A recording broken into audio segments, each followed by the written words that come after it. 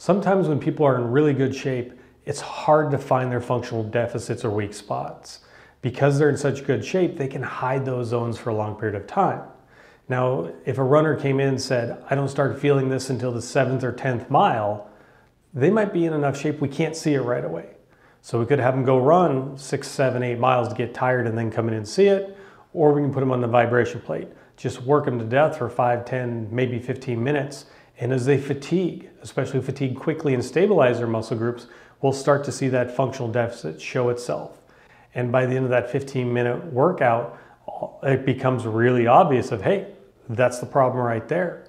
We couldn't see it right away when they're fresh. They're too strong in and around the system to see it. We had to fatigue the system to be able to identify the weak link so we can then work on it and get them better and go from that 7 to 10 miles before feeling pain to the 15, 20, or even 30.